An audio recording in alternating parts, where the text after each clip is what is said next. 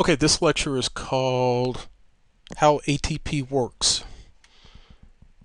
And what we're looking at is a chemical representation of ATP, adenosine triphosphate. What we have over here, let me get my pen to work. This part right here is adenosine.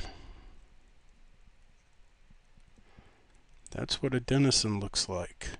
You can see it has some nitrogen atoms and hydrogen and oxygen, and they're in different combinations. Here we have an oxygen that is bonded to a couple of oxygen hydrogens over here. They have a name. We don't need to go into all that. NH2 has a name. But anyhow, when they're combined like this with their specific bonding that they do, a different kind here and here, this whole thing is adenosine.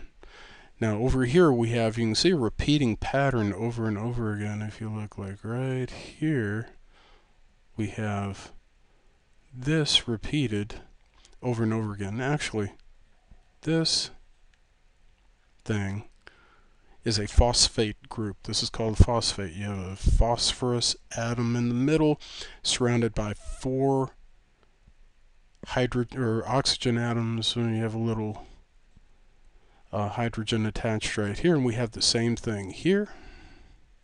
It shares that same oxygen, and again here. And the last one has extra H. I don't know why, but it's got an extra hydrogen. Anyhow, these are three separate phosphate groups. Phosphate is made up of hydrogen, oxygen, phosphorus. And over here, the adenosine is made up, where's my pen? There it is. Phosphorus is made up of nitrogen, hydrogen, and oxygen. Nitrogen, hydrogen, oxygen. All of them in a specific arrangement. So if we had three of these, and we do three phosphate groups, that would be triphosphate, meaning three. Adenosine triphosphate, or ATP. That's what we're looking at. Now, how does ATP do its job? We know that it stores energy somehow. What happens is when we break down that glucose and oxygen, we release some energy, and the body uses that energy to take a ADP, which is adenosine diphosphate, which means we wouldn't have this last group over here. We would just have these two. Now this phosphate group is floating around by itself, and when we break down the glucose and the oxygen, we use the energy right here at this bond, and we glue on another phosphate group. This bond, for whatever reason, is easily broken. When it does break, it releases energy, and so this is sort of the gas can that holds the gasoline. The body is constantly recycling ADP, it's turning it into ATP, and then it's taking the ATP and releasing the energy and using the energy, which when it releases it, it breaks this bond right here. This thing floats away. It's not destroyed, just it's not hooked up anymore, and the energy has been released.